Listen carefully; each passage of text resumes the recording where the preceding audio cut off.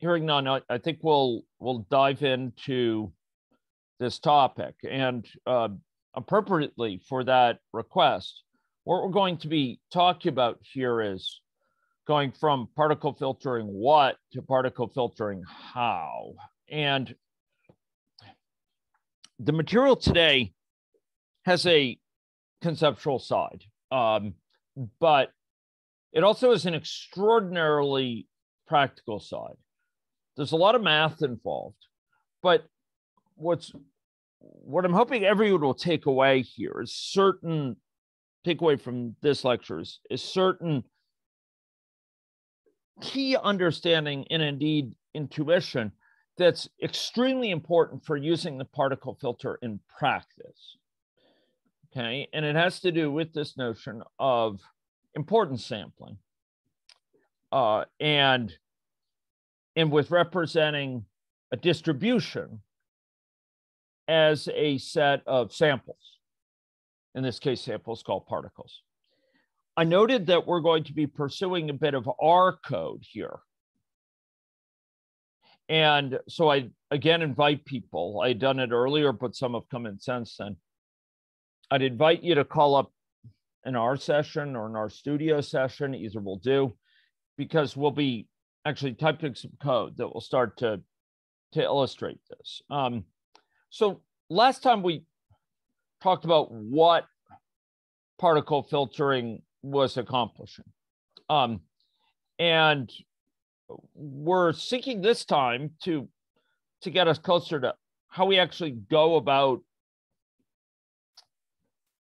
implementing, enacting that previously covered theory for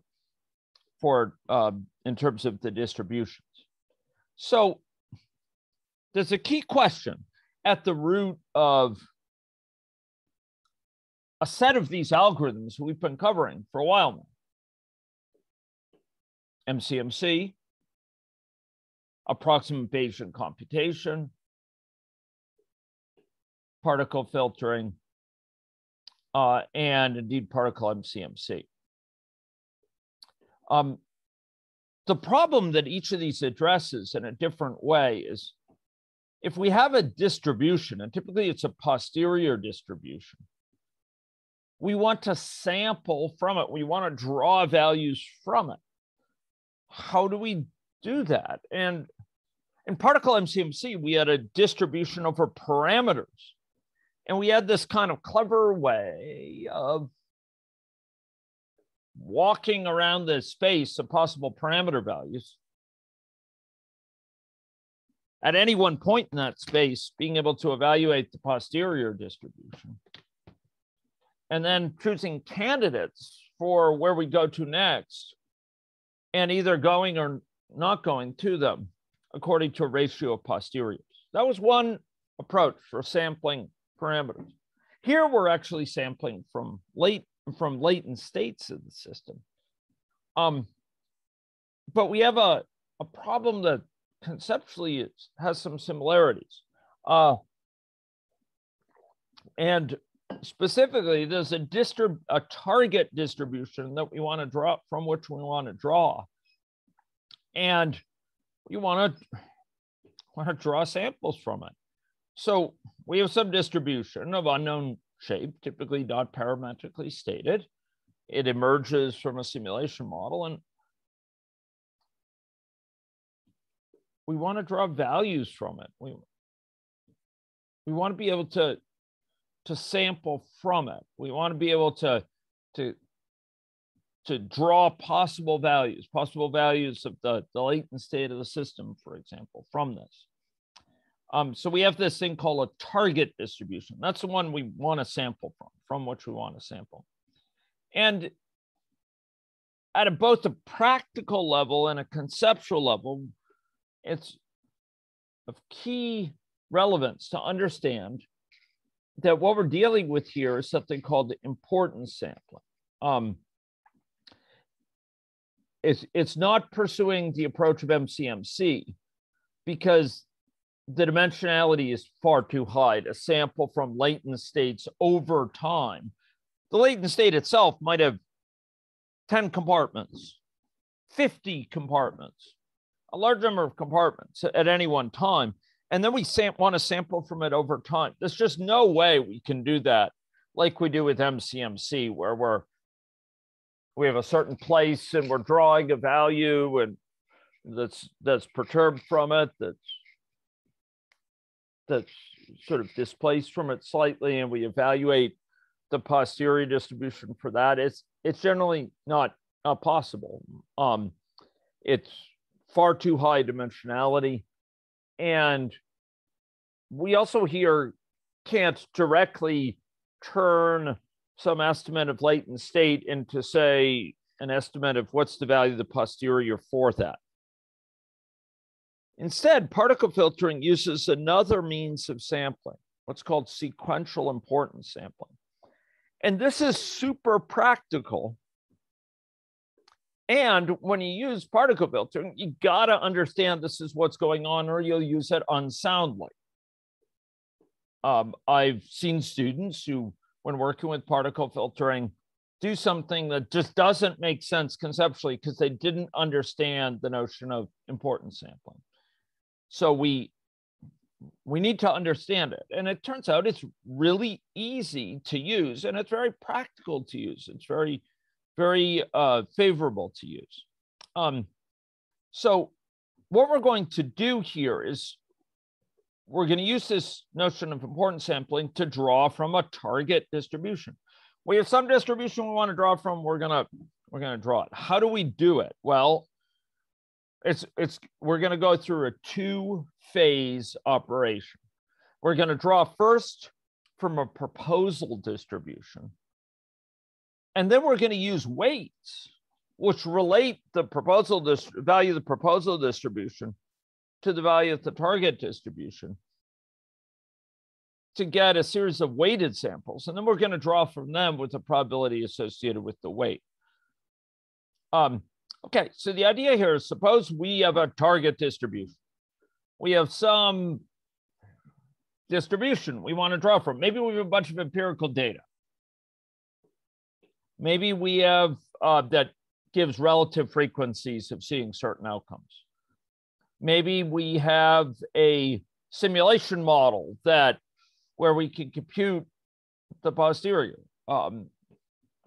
for a given value of the parameters, what have you.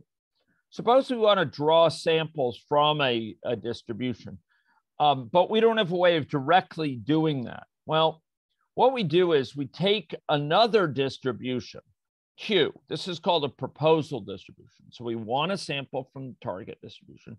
We have a proposal distribution, and the proposal distribution is chosen at our convenience. It's chosen so we can sample from it easily. And we sample from this and then weight those samples and then draw from the weighted samples. The samples will be weighted based on the relationship of these two. So we'll basically draw samples from the proposal. We'll adjust them, not numerically, but in the sense of giving them a weight, so that when we draw from them according to their weight, we get values of P of X, the proposal distribution. Okay, so what's going to happen here is we want to draw from P of X, and we'll draw from it in a four-part procedure. I said two, but I'm splitting two of the steps further here. This is the four-step procedure. Suppose we want to draw n values from a distribution P of X. By the way, these samples will be called particles for particle filter. They are the particles. Okay, so what do? First, we create a set of n sample values from the proposal distribution, this thing that it's convenient to sample from. Maybe it's a uniform distribution. Maybe it's a normal distribution. Q of X is not what we want to draw samples from ultimately, but it's going to be a step there. So we draw from what we have. Great. The proposal distribution, Q of X. Awesome. Step one. So we want to sample 1,000 parameter values from P of X, And instead, we sample 1,000 from Q of X. You may say, well, how does that get us any closer? Well, just wait. So each of these sample values, we will assign a weight to it. Those are the weights in particle filtering. And that weight is the ratio of what we want to get, the sample from the value. So this is a sample value X sub I, some particular number. It's a sample with a particular number associated with it. And we ask, what's the probability of that occurring with the target distribution compared to the value for the proposal distribution? Notice that in saying what is the value of the target distribution for the sample, I'm not drawing from the proposal distribution. That's what we want to be able to do. That's what we're going through all these steps to do. No, I'm just asking, what's the value of the target distribution at that point? So we have a target distribution that gives us, say, a posterior value at each point, and we can evaluate it at a given point and say what the posterior value is at that point. And we're going to take the ratio of that value to ratio of what the proposal distribution, the value of the proposal distribution is at that point. So maybe we've sampled the value 13 and we're saying, what is the density of the target distribution at 13 compared to the proposal distribution? Okay, so we have these samples from the proposal distribution. Now we're going to weight these according to this ratio. And then we normalize the weights.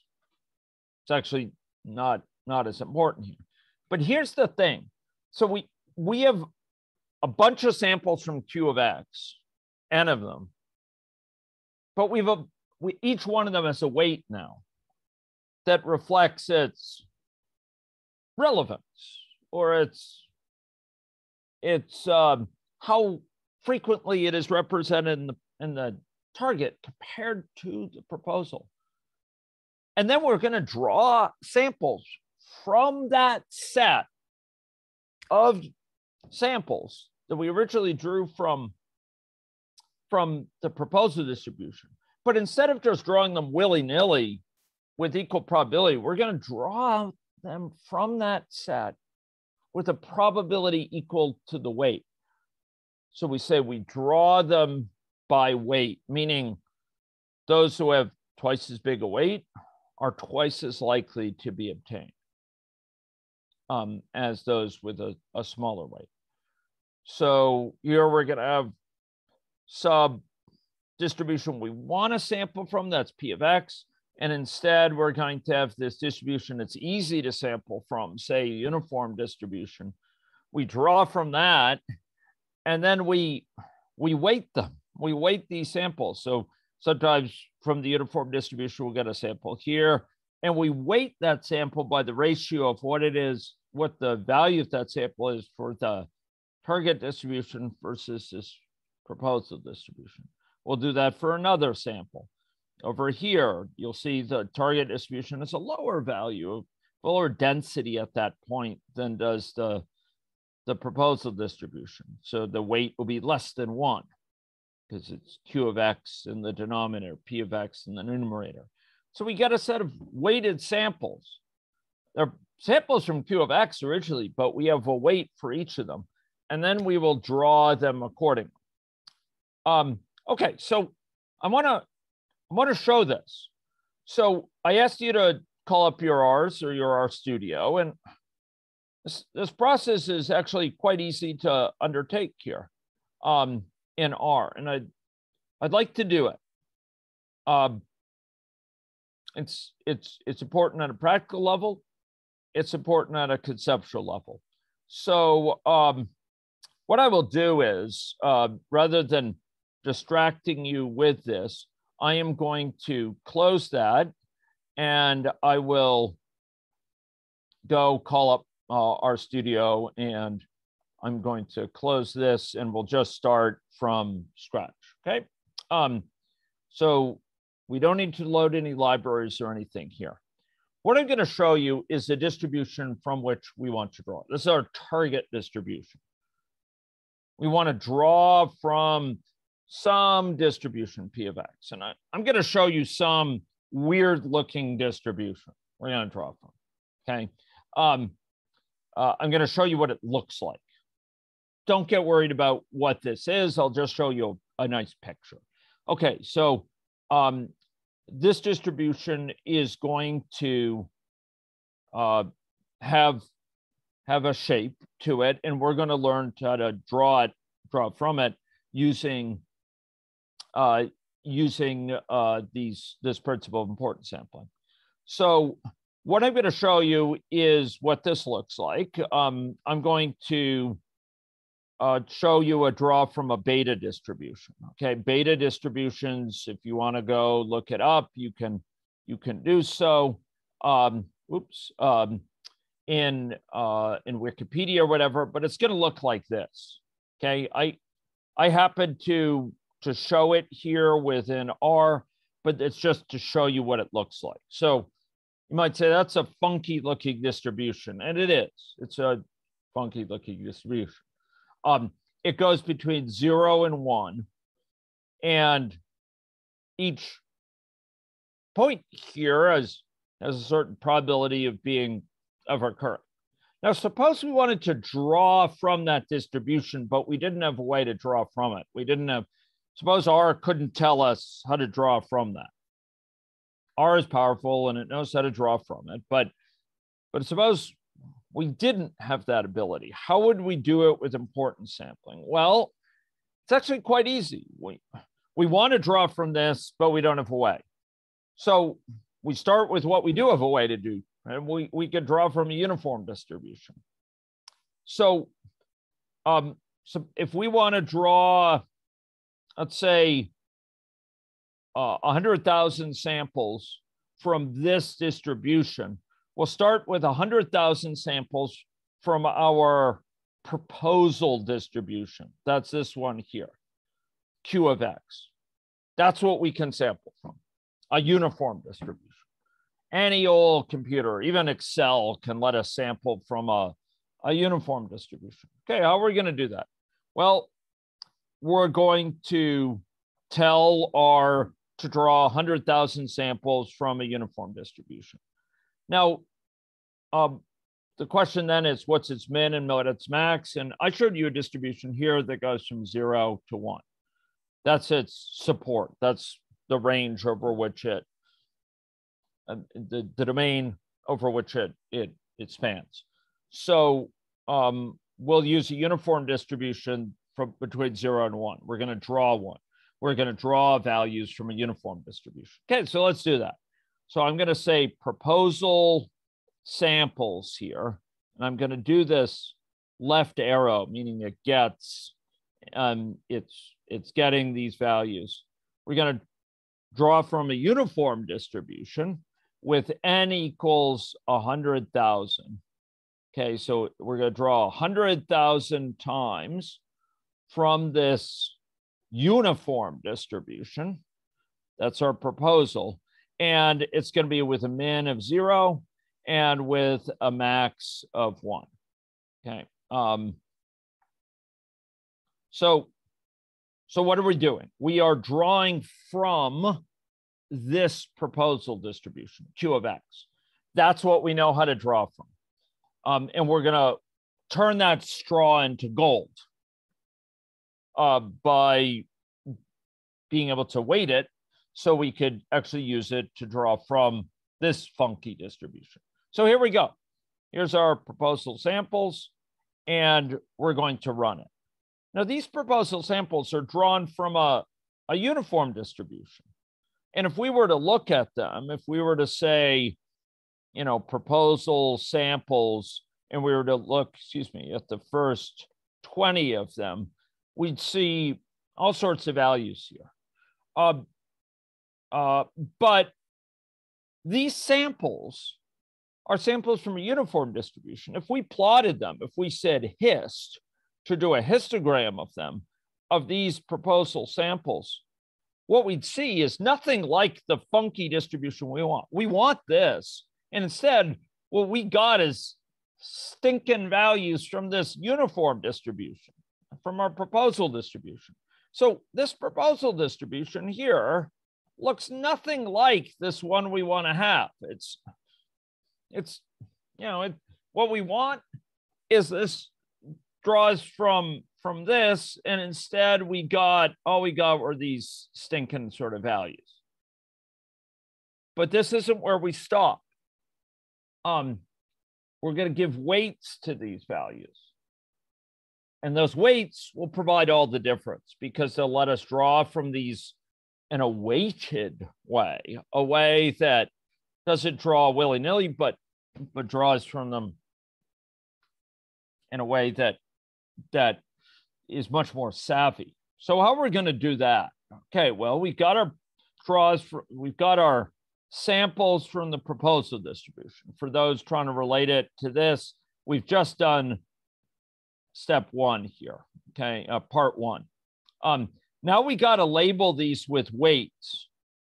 Okay, we got to label them with a weight for what the value would be for the target distribution compared to what it will be for the proposal distribution, the ratio of those.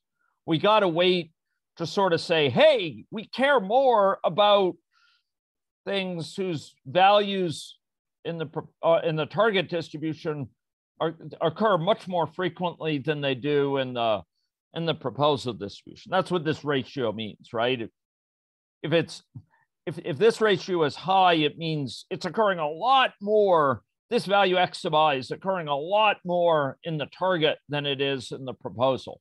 So we give it a higher weight. We say this is a more important one because it's more representative of what P of x has compared to Q of x. And we want to see lots of these because they're underrepresented in draws from Q of x, and they need to be represented a lot more to represent P of x. So each of these samples we drew already, each of these samples that we drew has got to be weighted.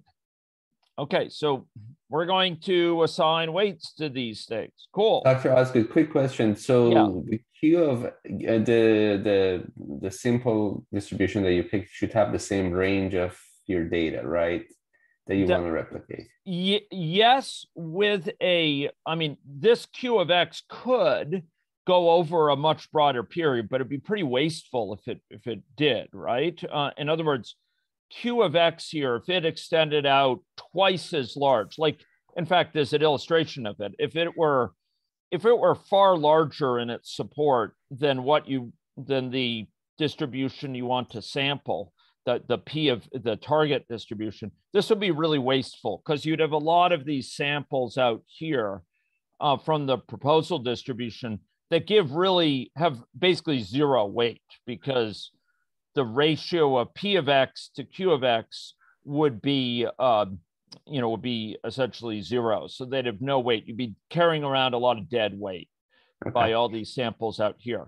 And it can be smaller because we need to make sure. Exactly. Yes. Okay. Yes. And that's what I was about to say. If Q of x were too small, if it were too narrow, then Q of x would be zero for some of these places, right? Like some of these outliers or some of these values in P of x that are further out, Q of x would be zero, in which case, weights wouldn't be defined. It would be, we need an infinite weight, which we can't have. So yeah, we need Q of x to be at least as broad as P of x, but we'd like it to be pretty well matched over its support to avoid being inefficient, if that's helpful. Yeah, and by the way, this is same sort of philosophy that goes on in particle filtering. We don't want particles carrying a lot of dead weight. We don't want tons of low weight particles carrying around. The burden of having all these particles contributing almost no weight. And so the resampling process is what sheds those dead weight ones and basically resamples to get particles that focus in on this region here, that are close in support in their range to what we want in the target distribution. Okay, so is that helpful? Yes. Okay, great. Okay, so let's go weight these, right? We have these samples and we want to weight each one. What do? We weight it by the ratio of P of X to Q of X. So the weights here are going to be the ratio of the thing we want, this beta distribution with shape 1 equals 0.3 and shape 2, 0.4, compared to the value of the uniform, the value of the density of the proposal distribution, which is uniform. So here we go. Weights will be the ratio of d beta, that's the value of the beta distribution at a certain point. And specifically, we want to know what's the value of the beta distribution at each of these points, compared to, in other words, divided by the value of the uniform distribution. So I'm going to say d beta proposal samples. So for each of these x sub I, I'm going to compute. So these are the samples we drew. I'm going to compute the ratio of the target distribution at that sample compared to the proposal distribution at the sample. So that's what I'm doing. D beta at that sample, where D beta has shape 1 equal 0.3 and shape 2 equals 0.4, divided by, so that was P of X. So we have for each sample, we're going to compute the ratio of beta for it versus the value for a uniform distribution. That's Q of X here, where we're going to have a min and a max, right? We're going to have a min of 0, for this sample. So we want to know what's the value of the uniform distribution at this sample with a minimum of 0 and a maximum of 1. That's the parameters for the uniform distribution. So we're figuring out for each sample, what's the ratio of the beta at that sample versus the uniform at that sample. We're just performing this calculation here where P is beta and Q is uniform to calculate the weight. So each weight will be for a particular proposal sample, the corresponding proposal sample, it'll be the ratio of these. So if we press this and we look at the first 20 of these, we say weights 1 through 20. Each of these samples from the proposal will have a weight. Where did this weight come from? Well, the first weight came from what is the value of the beta distribution at, this is an x sub I at that point versus the uniform distribution. So this weight came from what is beta at this point divided by uniform at this point. That's exactly where this came. This here came from what's beta at this point compared to uniform at this point, and it's 1.75 in that case. So these are the weights. Each weight came from a corresponding x sub I, a corresponding one of these. Okay, any questions about that, what I've just done? Yes, yeah. Just a quick question. So in reality, we don't know the beta distribution, right? You're just using beta as an example. I'm using it as an example here. So what would you do if you just have a bunch of numbers, bunch of samples? These are the observations, and we don't know what's the underlying distribution.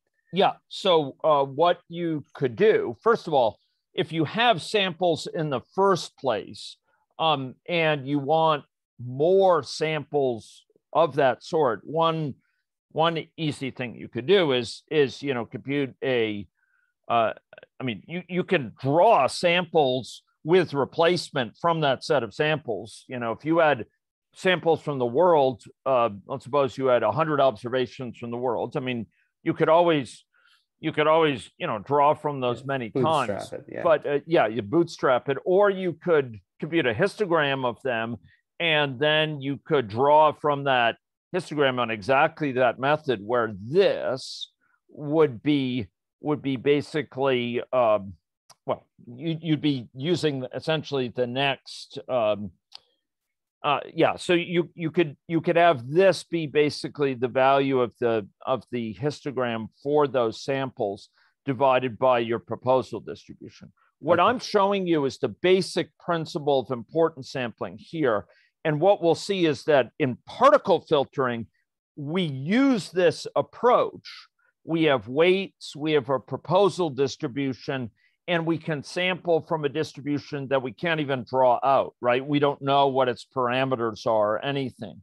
But we do have a way of carrying around these weights, which represent this ratio. That's what's going on in particle filtering. We have weights that we are updating over time in particle filtering that conceptually represent this quotient, this the ratio of these two distributions. We have a proposal distribution, which, by the way, is just running the model forward, gives you your samples from the proposal distribution, and then we have a way of basically getting this weight in light of the samples from the proposal distribution. We have a way of calculating the weights, where each of those weights is a ratio of the target distribution to the sample distribution, to the proposal distribution. Yeah. Okay, so we have weights here, and our goal is to sample from beta. We actually sampled from uniform with these sort of things, and now I claim with these weights, if we draw from these samples with a probability of drawing each according to the weight, if we draw from these proposal samples, which you show here, but instead of drawing them with equally likelihood, I draw them with the likelihood of drawing it equal to the weight, I will be sampling from the target distribution. Let's do that. Let's go do that. So here we go. We're going to use this method in R, which is called samples, okay, or sample. So I'm going to say target, target importance samples. And what is it going to be? Well, I'm going to sample from these proposal samples. Okay, I'm going to draw from them. But I'm not going to draw from them with equal likelihood. I'm going to draw from them with a likelihood given by the weight. So I'm going to say prob equals weights. Okay, so the chance of drawing a given one of these will be given by its corresponding weight. So the chance of drawing this one will be given by its weight. Oh, this one has a high weight, so this one will be gotten more frequently. By contrast, something like this one will be only obtained, 58% of the time it otherwise would have been. And this one here would be obtained even less. It would be obtained with a probability equal to this. And then I'll say replace equals true, draw with replacement. Okay, so what have I done? Well, let's go back to the algorithm. I went through, the first thing I did is I created a set of samples from the proposal distribution. That was your proposal distribution was my uniform distribution. Each of them I labeled with a weight. That's what I did here. I labeled each with a weight that reflected the quotient of the value of the target distribution at that sample versus the proposed distribution. It reflected how much more frequently this sample occurs for the target compared to the proposal. I didn't bother normalizing the weights because R handles this automatically, but then I created a set of samples which were drawn with probability according to the weight. That's what this last step did. And what I would claim is that having gone through these steps, I've actually drawn values from this original distribution. Let's go test it. Let's go do a histogram of these important samples. So here we go. We'll say hist of these. And there we go. Okay, so these are the samples that I have drawn through this 4-step procedure. They are drawn from the proposal samples, but the proposal samples were you know, if you draw from them in an unweighted way, you just get the proposal distribution. That's what this shows. Instead, I drew from them in a weighted way, and I got what I wanted to see, which was the target important samples. And you'll notice that that's very, very, very similar to what I was aiming to reproduce. So what I have done is, through this 4-step procedure, sampled from a distribution I really want to sample from, using samples drawn only from a proposal distribution that's easy to sample. In this case, it's uniform. Now, I'm going to ask you for your exercise to do it with something other than uniform. I mean, this Q of X could have been a normal distribution, you know, something which went way up here. The point is, Q of X the proposal should be something that's easy to sample from. And by going through this 4-step procedure, I find a way to sample from this target distribution. Now, the beautiful thing here is that we don't have to have any sort of special form stated for P of X, right? It doesn't have to be a parametric distribution. It could be something arbitrary.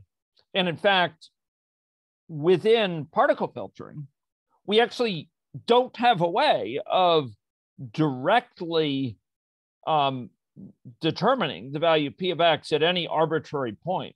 X there is a latent state. We don't have a way of doing it for an arbitrary latent state. But what we do have with particle filtering is a way of carrying around these samples, called particles, determining the weights for them. That's what the weights are in particle filtering. And then we can draw from them with the probability according to the weights. The net upshot of this for particle filtering is never, ever draw from the set of particle values except drawing, unless you draw it by weight, with a probability of drawing it by weight. It does not make sense to talk about the values of the particles without drawing from them with a chance of drawing each proportional to its weight. That is how important sampling works. That is how, in important sampling, we draw from the target distribution, is we have weighted values from the proposal distribution. We never consider them in an unweighted way, or else all we get is the proposal distribution. And that's not what we want. So important sampling lies at the heart of why particle filtering works. It's all an important sampling method. But how we actually compute the weights, how we actually arrive at the samples from the proposal distribution will be more involved. And I'd like to talk about this. Any questions about this, though?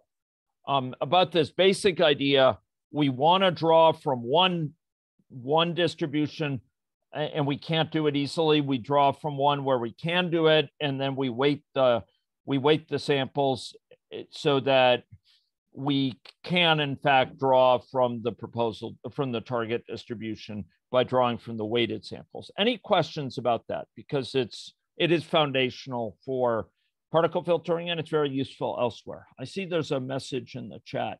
Does the weight have any similarity with the Kullback-Leibler divergence? Good question. The Kullback-Leibler divergence provides a way of summarizing the difference between two distributions, but it's more than that. That's roughly what it does, but it actually says how much value. It's directional. So it's asking, if you have distribution A and distribution B, to what degree is A gathering more information than B, providing more information than B? It's not unidirectional. It's not just saying how do they differ. It's saying compared to B, to what degree does A refine B in some sense? And the weights here, I'd have to reflect, go back and dig into the Kullback-Leibler divergence, but I think it's actually rather different. Kullback-Leibler divergence isn't, I think, seeking to directly transform distribution B into distribution A, but there may be a weighted part of it that I'm not thinking about. It's not a crazy idea.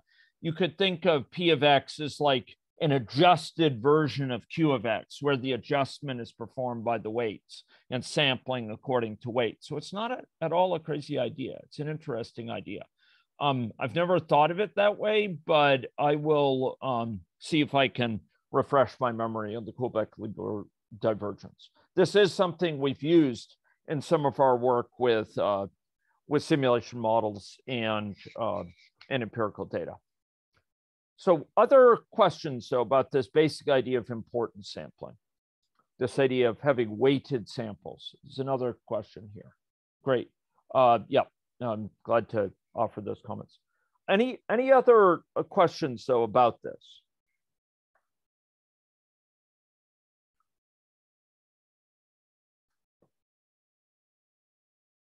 Okay, I'm not seeing anything in the chat. So anyone?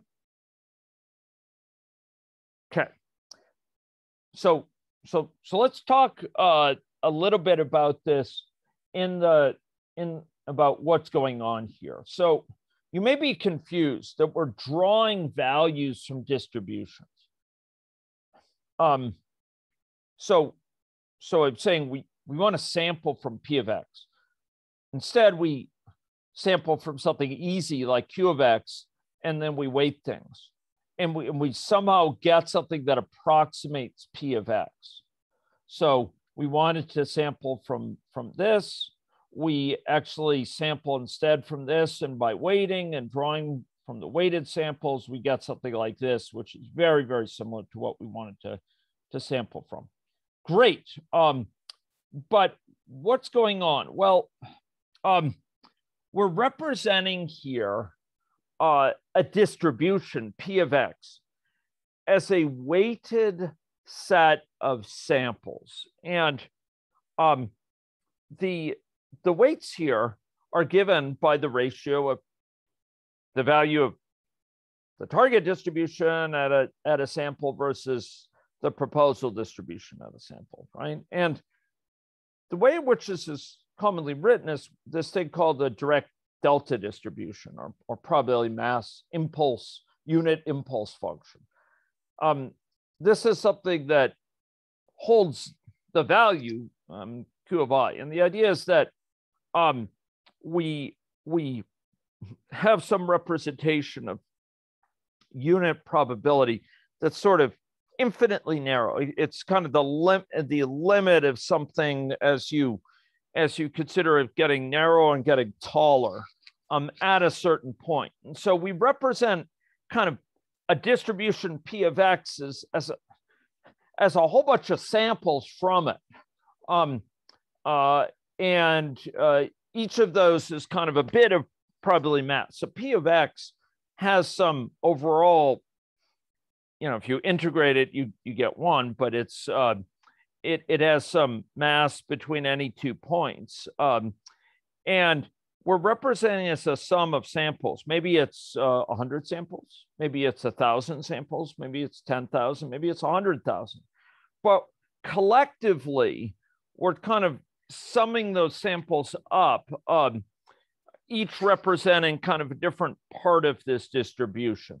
So you can imagine approximating this distribution with a lot of these values that are kind of each have some weight associated with them, and they each have some mass. So there'd be a lot of samples collectively with high mass for areas where this is high, and for areas where it's low, there'd be very few samples. That's kind of what we want for this target distribution. want to represent the target distribution with these particles, these samples. We want a whole lot of collective mass. Maybe it's a lot of samples with small weights. Maybe it's a few samples with really large weights, but one way or the other, we want a large collective set of sample weights for regions where it's high and very small ones for regions where it's low. And then we draw from them according to their weight, of course. Okay, so here in particle filtering, each sample is importance weighted, and it's represented by, we call a particle. A particle is an importance weighted sample. Its weight indicates its frequency of occurrence. And at any one time of running a simulation model, the particles reflect the state of that model over the time. They're samples from that distribution. We're representing a distribution as these bunch of samples from it, and the particles of particle filter are representing the distribution over the state of the model.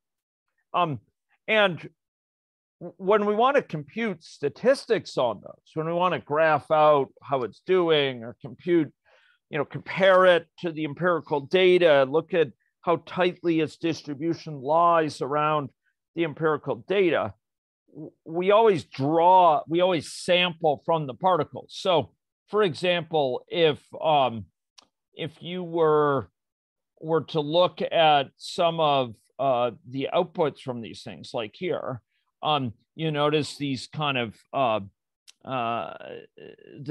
fuzzy distributions around the empirical points. The magenta ones or maroon ones are the empirical points, and the blue ones are the samples from the particles.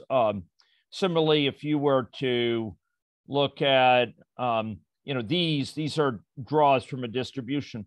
Those are defined via sampled particles. So we're sampling from that, determining what the value is for whatever is being plotted from each sampled particle, and plotting that out in a density plot. That's what's going on here. Okay, so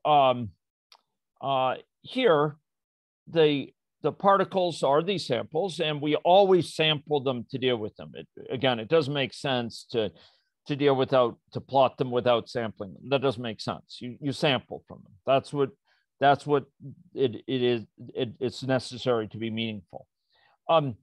Each particle is associated here with a copy of the model state, right? It has a value for S, for E, for I, for R, the contact rate, any dynamically varying parameters. That's what's associated with each particle, and as a normalized weight, and it's the important sampling weight.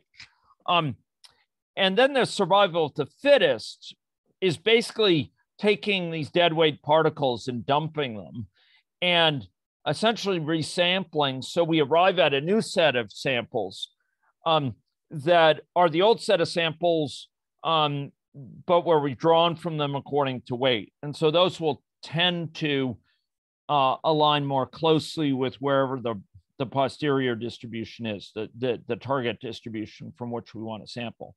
So if we have all these samples then in particle filtering that are sitting like way out here with very low weight, and then we have some in here with quite high weight, once we do resampling, very few of these will survive the resampling process. The survival of the fittest process will almost certainly lead to extinction for these. And the ones that will survive will tend to be clustered right in this region, right around this this target distribution. So this is survives the fittest. And Dr. Osgood, quick question. If you go back to that graph right here. So let's assume that after your particle filtering resampling for you end up being with that blue distribution. So you're getting rid of everything outside, and all your remaining samples are within the shape of that blue one, right? So you don't have any, I'm assuming you don't have any more samples in the like outside range, right? You got rid of them because you primarily pick the ones that are. That is correct for this point in time. point in time. So we're not generating new particles, right? So we are starting with the initial set and we just like progress them in time and then resample them as we go forward. Correct. So if like 10 times step from now or 20 times step from now, all of a sudden we have an observation that is way out. Yep. And then we don't even have a particle that is close to that observation that we can just like then start capturing that pattern. How is that going to happen? Okay, so you've asked a very good question, and there's a key point that you need to consider. Okay, so when I said, I emphasized after resampling, the particles that are from out here with very low weights are unlikely to survive, right? And those that will tend to survive tend to be in this area. There might be a few around the fringe here, et cetera, but they'll be in this area. And that's true at that time. Now, you know, I do want to make clear, because you said we're keeping the same number of particles. That's correct. Like when I say we're dumping these particles, the number of particles doesn't decrease, right? Like we're retaining the same number. We're just, if we have 100,000 particles, the 100,000 will tend to be concentrated in this area following resampling. It's not like we've dumped, you know, 90 of the 100,000 and we're down to 10,000. Not at all. No, we've still got 10,000. We've just drawn them from this distribution and set their weight to 1. So following resampling, all the weights of particles are 1. The ones that are represented here, they'll tend to be represented in this region at that point in time. But remember that the model evolves stochastically. And so these particles which sit here right now will be diffusing out as time goes on. Those particles will be evolving according to these stochastic equations. Values of parameters will differ between them because the parameters have undergone a random walk, and the particles themselves will be evolving stochastically. So the particles will always be diffusing out, you know, over time in different directions. And there will be this weighting, which will, you know, tend to downplay the ones that are further out. But resampling only occurs when the effective sample size gets too small. So if you have it occurring every single time step, that may mean that you'll be truncating off more brutally than you want. The, you know, sort of the competing outlier hypotheses. But often, you know, in our particle filtering, resampling might occur every 10 observations or every 20 observations. Until then, there'll be a fair number of particles that have diffused out here because of the stochastics of model evolution. So there'll always be some saying like, you know, I think there's going to be an outbreak. Just you wait and see, you know, within a few days, you're going to see there's a lot of sick people. And sometimes they'll be right. Sometimes those contrarian particles, those naysayers, those ones that say, you know, you may not have seen it yet, but it'll be coming, will turn out to be right. And suddenly their weights will be invested in. And they will tend to therefore thrive and then eventually multiply. So part of the art of particle filtering is not truncating too abruptly. You don't want to throw out everything. It's just like Kalman filtering. You don't want to just say, well, any hypothesis other than what's immediately suggested by the empirical data is implausible. You want to have a certain degree of openness to being wrong, a certain degree of humility. And that part of that is having enough stochastics to send some particles out on these sides so that as the model evolves, if unexpected new data comes in, like, oh, there's an outbreak, you've got particles that say, I told you so. I've got this all mapped out, what may be going on, and you're investing in them instead. I don't know if that's helpful, but that's really what goes on at a very practical level. You want some outlier particles that are always, you know, willing to consider things that aren't yet shown in the data, but are plausible by the stochastics of it, so that if something unexpected happens in the data, you've got your hypotheses already in hand for explaining it.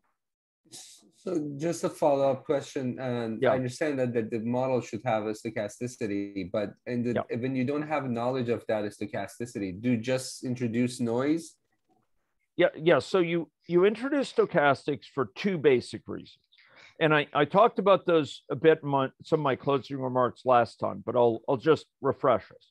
There's two basic reasons you have stochastics in the model. One is that you're dealing with certain types of processes. Maybe it's diagnoses process, reporting of cases, which are noisy. We see it all the time in our data, right? If you're dealing with case counts in a city, some days will be high, some days will be low. Weekends, it be variable versus weekdays. If there's a snowstorm, people won't go in for testing.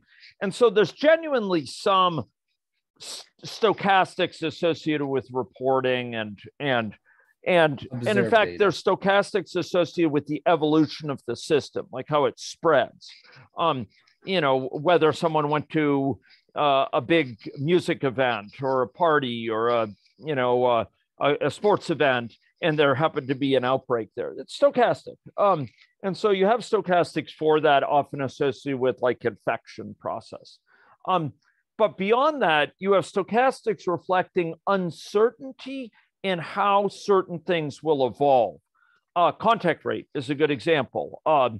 Maybe how much reporting is done with active case finding versus people walking in. Maybe you have stochastics associated with, the degree to which people are going to the hospital, reflecting if it's been an outbreak, say in a nursing home versus in young people. And so you have some stochastics affecting parameter values within certain ranges that are bounded by choice. And those stochastics will reflect, the fact there's variability in the world that you're not going to be able to anticipate, not merely variability of reporting or something like that. And both those sorts of stochastics are things that you're going to represent in your model. And you want the model foundationally to have enough humility to be there to consider things it doesn't expect, through the normal equations, the normal deterministic governing equations that you might normally use. You want to be open to those being corrected by empirical data, and so you do need enough stochastics to help ensure that. And both types of stochastics play a role. And tuning those stochastics is one of the most important things you do with particle filtering. You tune them to give you that really good best performance, where if you look at how predictive the model is over long periods at different points in time, you want to have enough stochastics. It's actually highly predictive in terms of ability to take advantage of the data. So you want it to balance humility and confidence so that it is as fit as possible in having prediction of where the system is going over periods where you haven't had data to train it, but where you compare what the model produces versus what's observed in the world. I don't know if that's helpful, but that's a lot of things. Yeah. Okay. Any further questions about this? This is awesome that we're getting these questions here.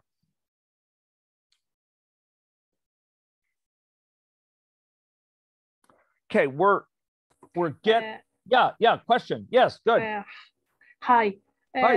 Is it possible to explain resampling on Shoyan or Anahita models? Yeah, I mean, the resampling process here can basically be explained by this. So by a graph like this. I mean, resampling, so So resampling is a matter that it is a process you want to undertake when your effective sample size is too small. And at the cost of, boring you by repeating something, if you had particles, if you had samples that were way out here as well as here, the samples that will be out here will have very small weights. They're samples, but they have small weights. And the samples in here will tend to have much higher weights, because remember, each of these samples is weighted according to the ratio of P of X compared to Q of X. So those out here, Q of X is much, much bigger than P of X. So it's going to have a very small weight. Here, P of X is, closer in value to Q of X. So it's going to have a comparatively high weight compared to anything here. Now, that's wasteful. I mean, we're using all these samples. Maybe 90% of our samples have weight, less than 0.001 or something like that.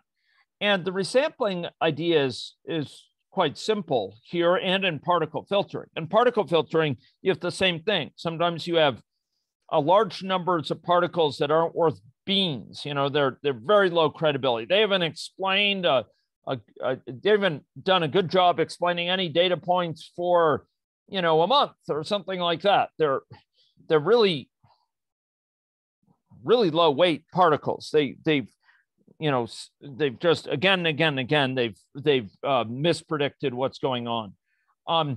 Here, you have similar things. And if you're in that situation, you want to resample. What's going to happen is that you're going to say, okay, we're carrying around too many of these dead weight particles. The effective sample size, and there's a formula for this, the effective sample size is too small. So maybe you say it's, 1/10 the number of particles that exist in total. We have essentially, we're carrying around 100,000 particles, but we're only getting 10,000 particles worth of kind of information out of them, because the rest of them are just low weights.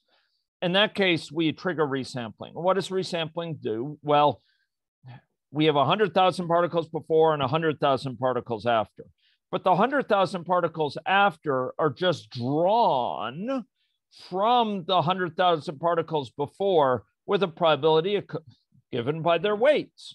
And so the resampling process will draw 100,000 samples from this. And guess where those samples will tend to be? They'll tend to be where the weights are pretty decent. There'll be very few of them that are drawn from out here, because they have a very low probability of being drawn when you're drawing from them according to their weights. So you're going to get 100,000 particles centered in this region, and those will be your new particles, and they're all going to start with weight 1. Weight 1. Now we're putting aside their weight now, and we're going to go forward. And that's how it works in particle filtering as well, including those models I shared with you. In AnyLogic, the following resampling, you basically have a bunch of particles, samples, that are similar to those before resampling that had high weights, but they're all now going to have, weight 1. And as was asked earlier, that's a pretty strong sort of thing to do, because it discards particles. It discards particles that have low weights now, but maybe could explain things later. So you want to be a little bit careful applying this. My recommendation is to only apply it,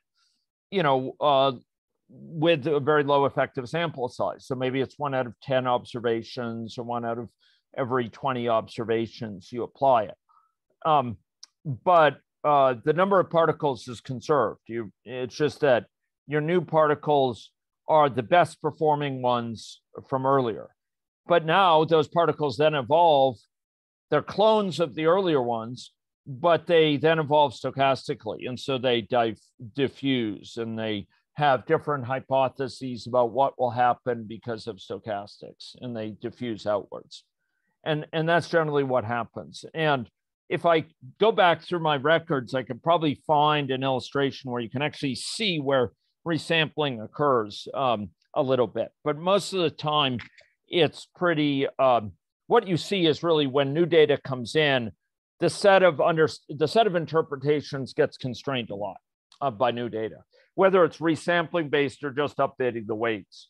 Resampling is jettisoning low weight particles, low weight samples. I don't know if that helps at all, but resampling is basically a process to avoid spending, most of the data you have for particles or samples on things that are very low probability of occurring, very low weight. Any other question?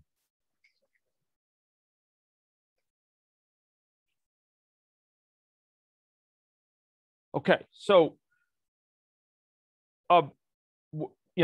we've basically exhausted our time here. I do just want to emphasize here that that when we have this in particle filtering, the situation obviously isn't quite as neat as this.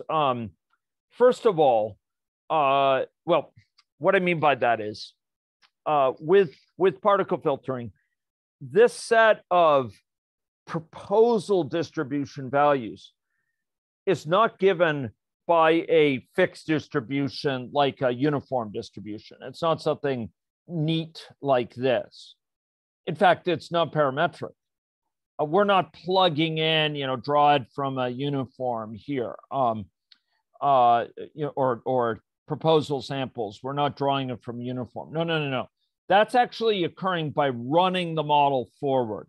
It turns out for most use of particle filtering, that's what you do. This comes from running the model forward between observations.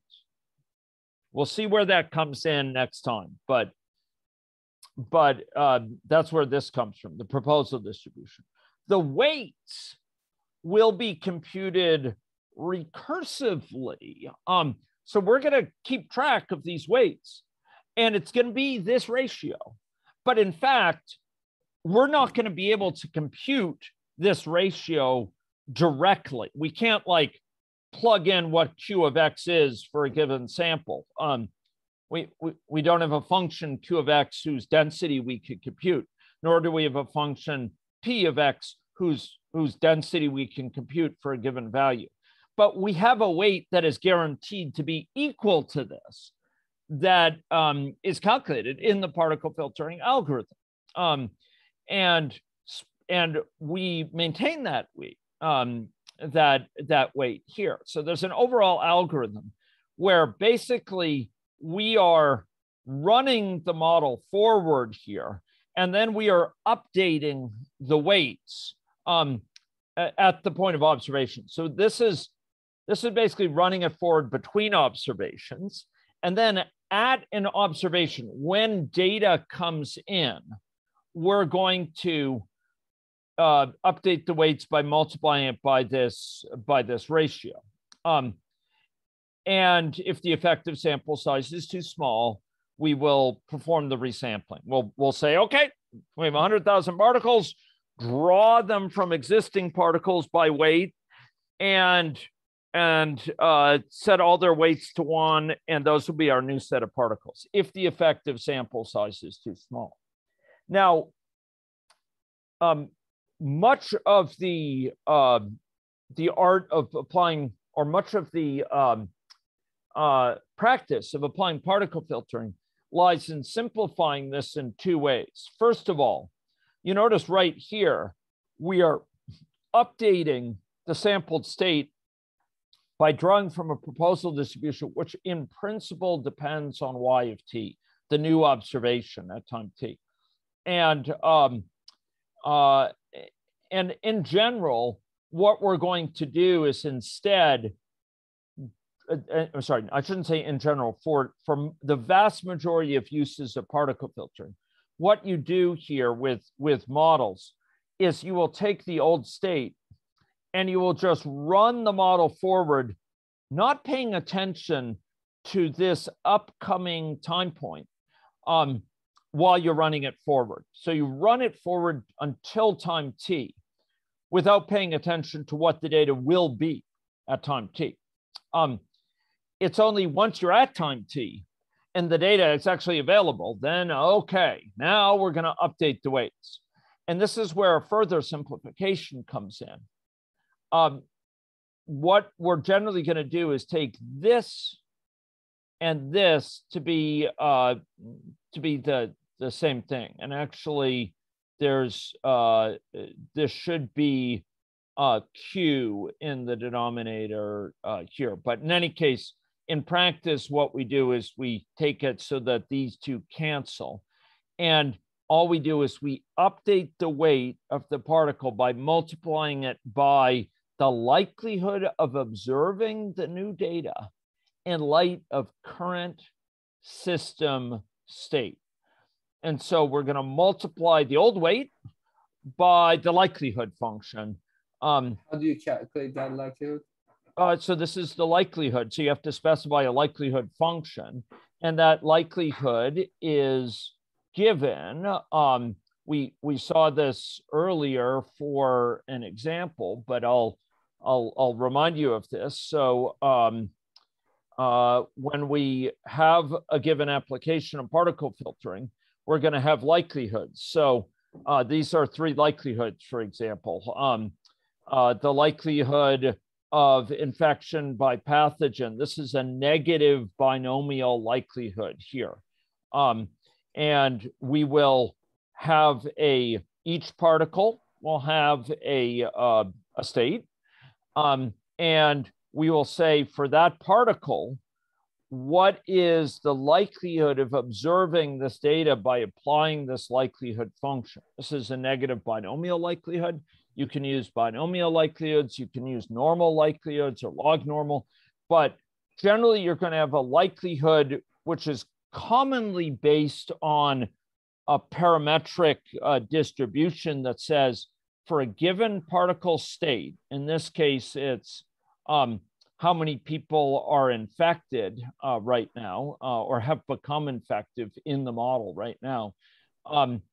Within the past, say, past day, what's the likelihood that I would observe the number of reported cases? And here we're taking into account the reported cases, the number that have been infected in the past, or excuse me, been proceeded to symptomatic stage in the past day, and there's a dispersion parameter here.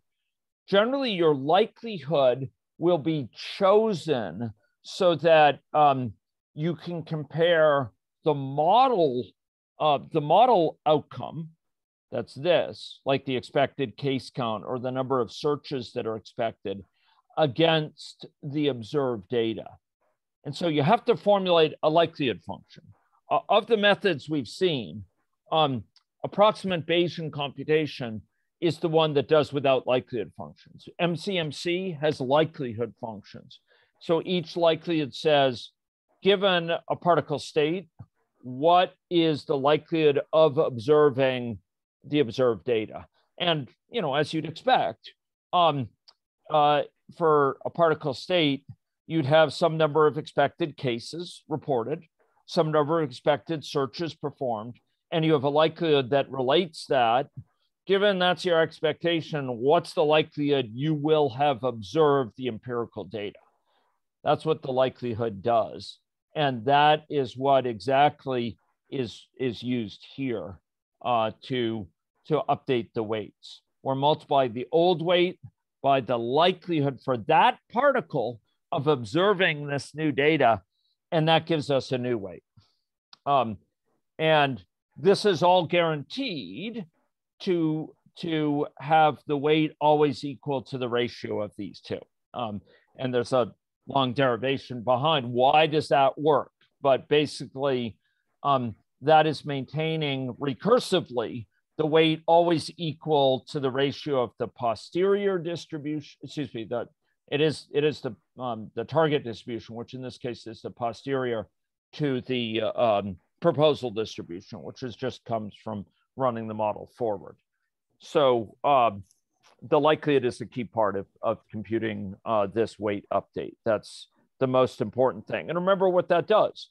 Things which have a high, particles which have a high likelihood of observing the data tend to get upweighted. In other words, they're likely to be high, and so the old weight will grow larger.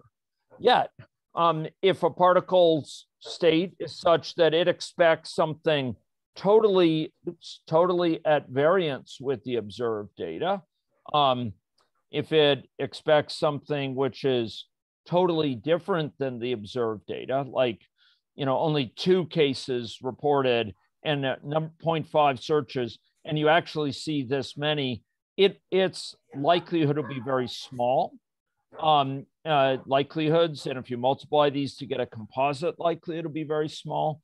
And then when you multiply the weight by this, the weight will grow smaller yet. So that's the that's kind of the key step here, is updating the weight by multiplying the old weight by the likelihood will tend to grow the weights for things that are highly consistent with the data. Particles which have predictions consistent with the data will have a high likelihood, the weight will grow. Those inconsistent with the data will have a likelihood whose values will become smaller. And this weight, computed in this recursive way, is guaranteed to maintain this nice property that it has that. And so we can draw according to the weights, and we're guaranteed to get a sample from the posterior distribution. I don't know if that's... Yeah, Dr. Oscar, one additional question. So if our mechanistic model, the one that we're using for prediction, has some missing component due to lack of knowledge, like initially in the COVID, we didn't know about reinfection. So everyone thought that if you're infected, you're going to be immune. So even if you introduce in stochasticity, you would never be able to observe like replicate what you're seeing in the data. So how do you figure that out? That's exactly right. So if your model, if your model is simply off in terms of a matter of small degree, or you know, parameter value for a contact rate or what have you, you can accommodate that quite readily by having random walks done on the contact rate to figure out, you know, so you have all these hypotheses about what the contact rate, all these particles with different hypotheses, and you'll favor those, you'll invest in those particles that are quite close. But what you're saying is very acute point, which is there are times where your model structure is totally off. You're foundationally not capturing something that's really important. You're assuming all COVID cases are reported, or you're assuming that, you know, reinfection is impossible, or that immunity is lifelong, right? Which are pretty similar. Maybe another example would be, maybe you're assuming all cases are symptomatic or something like that. In these cases, your model is just not going to be able to predict that well. You're going to have particle filters trying to correct the state, just like Kalman filter would try to correct the state, you know, estimate. It's going to be trying to account for what's observed as best it can, but typically it's not going to be able to do nearly as good a job as you'd like. And what you're going to see is an inability of that model to track the empirical data. So when you have a well-performing model, you're going to have you know, ability to track things, which is actually quite close. So an example would be this lower one here. The top is calibration, so don't pay attention, but something like this. Here, you know, this is a sample from that distribution, sampled according to weight, of course, because that's what we do with particles. And it should be able to track very, very neatly what's going on. And you kind of look to your model to reproduce data at different levels. So this is age-specific data, for example, and you want it to kind of match up the empirical data across multiple areas quite well. Now, if your model is quite off, you're going to get divergence, and you can see a little bit here of this going on, like in this case, where it's just not able to capture what happened here. The number of cases for this 6 or so month period dropped suddenly, and the model can't really account for it that well. It's anticipating a much slower drop, and no matter what particle filtering did, you had different particles with different hypotheses here, but none of them really thought it would drop out, the bottom would drop out of it like that. That's a sign that, okay, it needs to be adjusted about the model assumptions there, maybe in this case with reporting or with, unreported infections or what have you. But the other thing you do, which is extremely important, is that you judge the model by its predictive validity. And what I mean by that is that you set the model to run forward in a way that, when I say run forward, you have data only till, you only tell the data about model till now. And you train it with that data. I mean, you run the particle filter till now so that it infers the state now based on that data. And then you run it forward. You have data going forward, but you just haven't used it to train it. You haven't used it to inform the model at all in the particle filtering. And then you turn off particle filtering. So there's no more weight updates, no resampling, no further kind of tweaking of the particle filtering assumptions or anything. You just run the model forward. All particles run forward with no correction, no evolution of their weight or anything. And you sample from them over time going forward. Sample, of course, according to their weight, because that's the only way sampling makes sense here. And because they are important samples. And you see how well does it match, things going forward. And one of the things we're always doing with our particle filtering models is testing what's called their discrepancy, which is basically a measure of how well they accord with the data. And the most important one to look at is going forward against observed data. But we also use it to look at these periods where we did have data and we ask, how well did it match? So in your question, if the model has missing structure, it's just not going to be able to match the data consistently. And you could tune it and tune it and tune it, and it's just going to tell you, there's something missing here. There's something more foundationally missing. And that's a very useful process to go through. From this very chair, on the opening day or two of class, I expressed the view models are learning tools. And models are useful not as crystal balls so much as ways of helping us think more sharply and consistently about these issues. And one of the best things a model can do is to say, essentially, this theory that's captured in the model cannot properly account for the data that's observed in the world, because that allows us to then say, okay, we've got to go better understand what we're missing. And then you start experimenting with alternative model structures where you do have waning of immunity, or you do have asymptomatics, or you do, assume that people spread, just as much when they are asymptomatically infected or whatever. So it gets you to kind of try other models of what's going on, try other thinking about it. And that's what models are good for. They help us they don't tell us the truth. They more quickly clue us in to when our thinking is off base, in my view.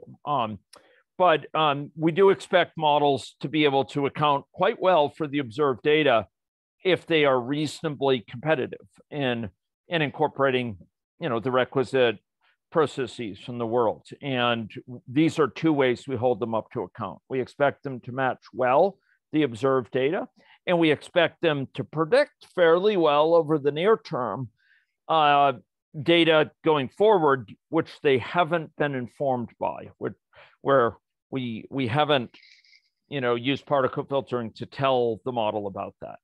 That's two ways we can learn. We can learn when the model's not behaving well and that we have to correct it.